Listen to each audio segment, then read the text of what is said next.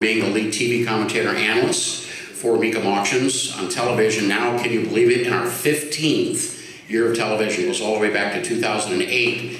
But for the first year, we are now on Motor Trend, both on Motor Trend TV and on Motor Trend Plus, the streaming service. And we have a multi-year contract with them, and it has been a match made in heaven.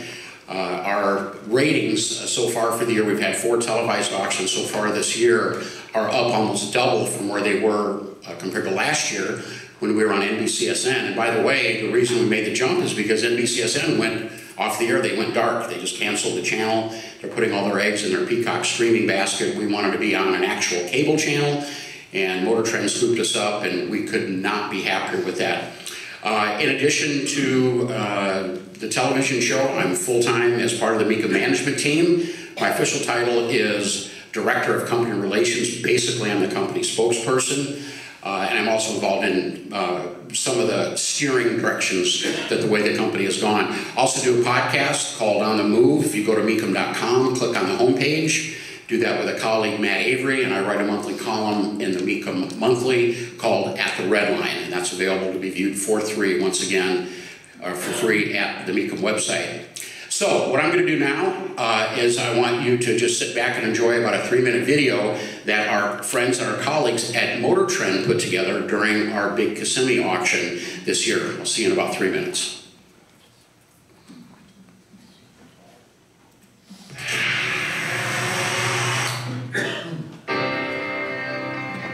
The Mecum Auctions has been around for, I believe this is our 34th year now. It started in 1988 by Dana and Patty Mecum at their kitchen table and has grown into what you see as the spectacle that we call Mecum Auctions. Our family has been in the car business for over 60 years. My grandpa was in the used car wholesale business, and my dad always had a passion for Corvettes, sports cars. It's real simple economics. There's a lot more people than there is cars. And I think once you get that bug and you're around cars, you just love them. And they held their first auction in Rockford, Illinois. It is interesting to have Dana's 4 boys working with us in the business, and I remember those boys when they were hanging around the auctions when they were 5 years old. I didn't even realize learning the things I learned just from being around my grandpa and my dad. Spending time as a kid out on the auction block, putting sold stickers on cars as they came across the block. Our parrot used to answer the phone for Mecum Auctions. You would hear my dad say it so much. The phone would ring and the parrot would say, Mecum Auctions! And now here they are running the auction themselves. And they're passionate about automobiles, they're passionate about auctions. The Kissimmee auction is the world's largest electric car auction. We literally build a city in Kissimmee, Florida for the 2-week auction. Mecum Auctions is regularly referred to as a well-oiled machine. It's really more like a rock concert. You know, you can watch them on TV, but coming to the auction in person is a whole different experience. We want everybody to come experience our brand of excitement, our brand of service. We're selling a car every 90 seconds. We love automobiles so much that we want to let everybody know. It's exciting. You get to bring this energy to the room. We want everybody that comes to our auction to feel like they're a part of the Mecum family. And it's something we've always been proud of. My vision in the future is to carry on the legacy. I'm very proud of what my grandfather and my dad have built. When I first heard that we were taking our television show to Motor Trend, I was overjoyed. And I think the merging, the blending of Mecum Auctions with Motor Trend is one of those perfect win-win situations. This is a partnership across all types of media. Alright, to main 500. Kissimmee, let's hear it. Go! 2 million. With all of the influx of new bidders, new customers, the brand growing, you kind of got that feeling where the fire hoses are going to open up now, and we're just going to be full steam ahead. Seeing the future of Mecum continue to grow, bringing that next big thing to the collector car hobby, and to be able to do that with a partner like Motor Trend is something real special. The sky's the limit with Mecum and Motor Trend partnered.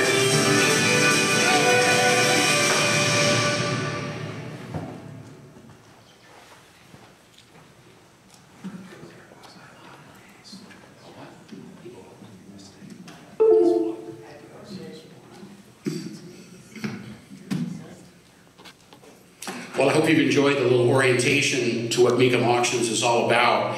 And you know, if I want to take away any one single point, and that is, other than the dedication of the 300 plus people it takes to put on one of these auctions, 45 of us in the television end of it alone. But it's the family connection. It's Dana's 4 boys, their kids. Now they've got children that are working their way into the business as well.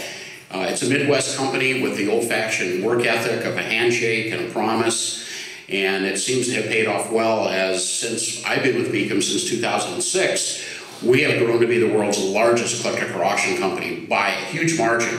And it doesn't matter what parameter that you compare it to, if it's total dollar volume generated. Last year was over $600 million, another new record. Number of auctions held, number of cars across the block, all of that, we are number 1 and gaining. So on behalf of everybody at Mecum Auctions, from the Mecum family, the executive team, all the way right down to the people that push the cars and everybody in between, thank you so much for allowing Mecum Auctions to be a part of GTOAA. Now, I have been a member of GTOAA since 1988. And that, in fact, that was the first year that I actually attended a national event. I happen to still own my 1964 GTO that I bought back in July of 1976. When I was 19 years old, I still own it today. So these cars are nothing new to me. I grew up in LA. My dad sold new Pontiacs at a well-known Pontiac dealership called Harry Maher Pontiac on Lankershim. Probably best known for the fact that that was the used car lot used in the movie Psycho, Alfred Hitchcock's movie 1960. Seriously, if you remember that movie and that scene where she pulls in to trade in her Ford for a newer Ford so she can kind of get underneath the radar, although there was that policeman across the street watching her. That was filmed right there at that Harry Maher car lot. Although Ford was a sponsor at that time of Alfred Hitchcock, so they had to move all the Pontiacs out. This is before I was there, but they moved the Pontiacs out and put Fords in there. But if you watch the movie, you ever see it again and stop framing, you can see the background, the pennants and the banners in the background that are clearly Pontiac. And are you ready for this? Vauxhall, the captive import that Pontiac used for a couple years prior to the introduction of the Tempest. That dealership exists today, not as a Pontiac store, as we know. It is Universal City, BMW, and Mini. So there you go. Welcome to the new world. So my love of Pontiacs and cars in general began at a very, very young age. In fact, my mother used to tell the story that when I was about 2 years old, I had a fascination with cars. We'd go out in the car and my head would be spinning around looking at all the cars. And she said that she recalled the very first word that I said was pointing at cars and identifying cars. And I hope this doesn't offend anybody. I know what kind of a world we're in now, but according to her, of course I don't remember, this would have been in the late 50s, she said I had a preoccupation with Ford Thunderbirds. Well, who didn't admire the Ford Thunderbirds from the 1950s? So she said every time I would see a Thunderbird, I would say, "Titty bird, titty bird." I said I'm not quite sure if it's true, but she told the story so many times that I've kind of adopted it as gospel. Eventually, I had decided very early on that Pontiacs and GTOs were going to be a big part of my personal life.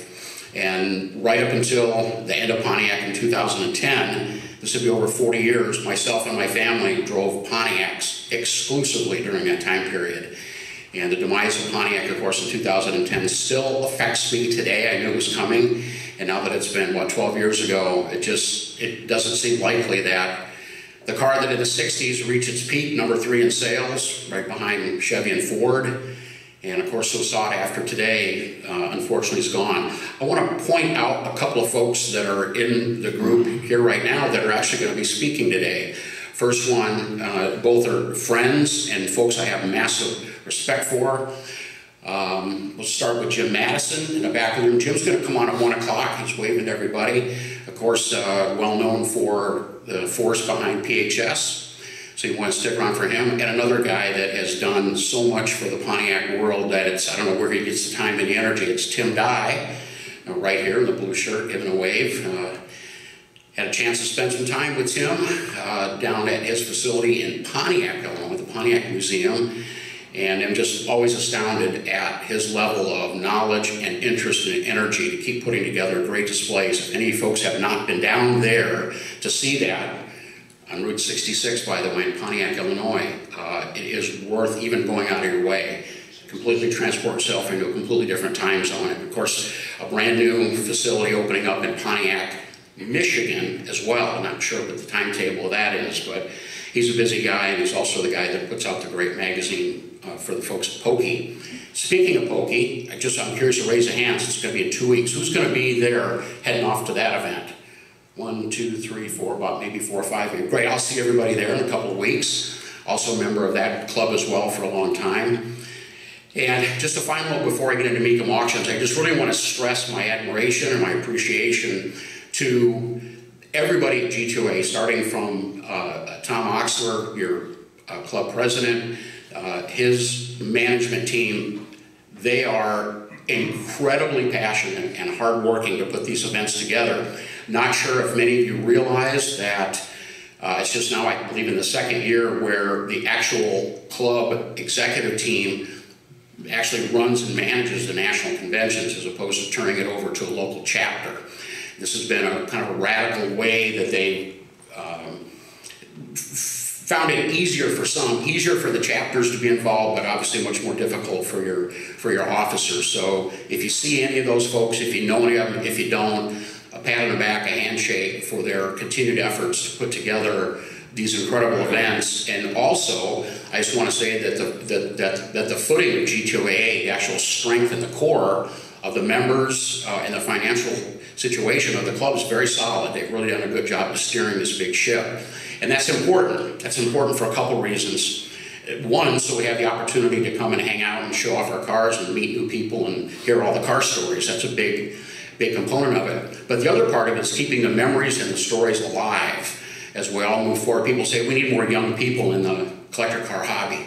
I've been hearing that for about 30 years, by the way. That's kind of always been the mantra. And I always tell people, especially from my view and my perch as the guy sitting there on TV hour after hour after hour, day after day after day, watching and studying the trends and who the buyers are, that there has been an evolution to a younger buyer. And it might surprise you what I define as a younger buyer, and that's probably somebody around 50 years old, not somebody 20 or 30.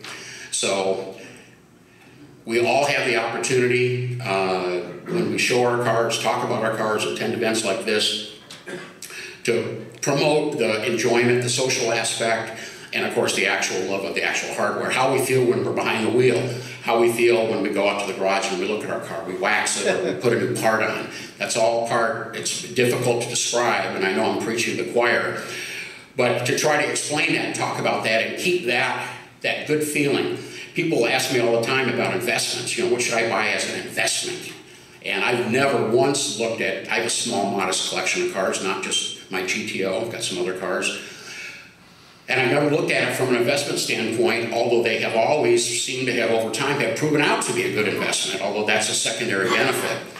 But as a main purpose, I guess it is an investment. I call it the investment in the enjoyment of life. And to me, that's what owning these cars and interacting with folks like you, being around people of like-minded interests, not living in the past, but not shy and afraid to go dip our toe in it every once in a while and relive those good old days, or at least what we thought were the good old days.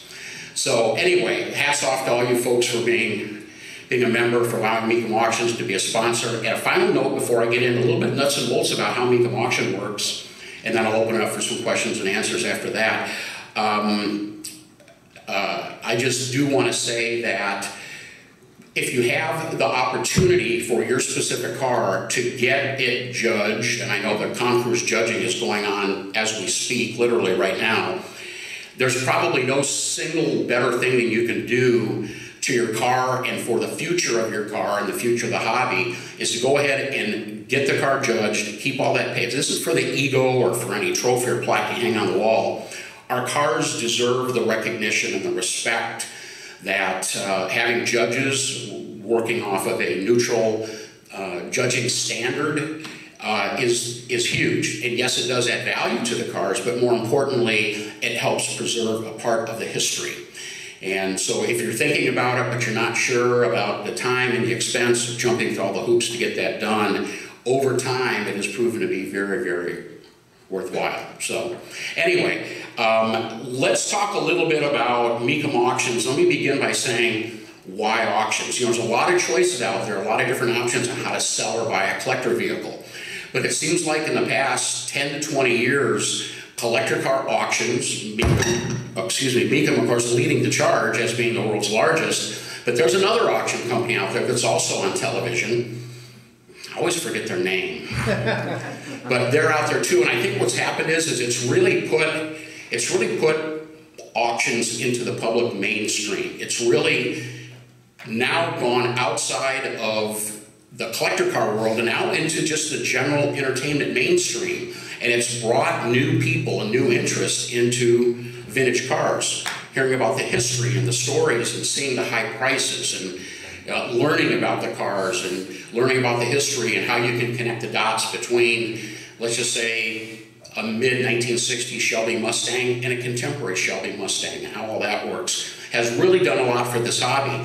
And it's been, I think, the collector car auctions and other televised automotive shows, the Build It shows and others, that has helped to promote, I guess is the word, the enjoyment of collector cars or vintage cars or late model cars that have had some type of modification or personalization. There's a lot of ways to look at it.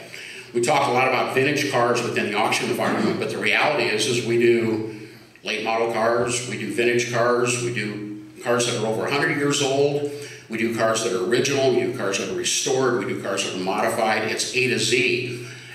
We do European exotics now. That's become a big part of what we do, but it's all because that's really what the landscape, and that's what our buyers and our sellers are telling us that they want, the full range of cars.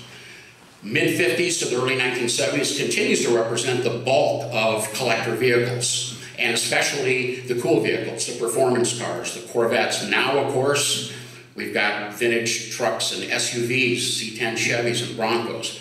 Where did that phenomenon come from? I didn't see it coming, but it's here, and more than likely not going anywhere. But we've embraced it and we've welcomed it, because anything we can do to continue to promote and advance car collecting, the interest of it, at Mecum, not just from a business model standpoint, we're going to continue to do that. So, obviously the scope and the variety of the entries is different now than it was 10 years ago. And probably 10 years from now, that will also take an evolution. But I will tell you that the core of the collector vehicle market is really going to be, and I think as we move into the future, is really going to stay within that mid-1950s to that early 1970s time point for a variety of reasons, if nothing else because they're easy to work on compared to the later cars where you get more electronics and big heavy bumpers and all that stuff and the smog controls, all that stuff as we started going to the 1970s. But just as importantly, maybe something you haven't thought of, is the fact that there are reproduction parts available now for so many of those vehicles, including, I mentioned, the C10 Chevy and the Broncos. Of course, GTOs and Mustangs and Corvettes and Challengers and Cudas have had a variety of those items available for many years. But now that's expanding into some of these other markets, and that gives an opportunity for somebody to take one and restore it or personalize it to their taste. And so the bottom line on that topic is, we've got some of the sponsors here at this event, including the guys at MPD and Ames that support the club, that are sponsors, put money into these events, and they ought to be your first choice when it comes to getting parts for your car. You ought to give those guys the business because, again, talk about business model. Obviously they want the business, but they're here and they're supporting it because a lot like you enthusiasts that own the cars, they're passionate as well. It's not just a job. It's not just commerce. You know, this is cool. I didn't have to be here. Nobody told me, hey, go to GTOAA. I asked to go. I made sure that my schedule was clear.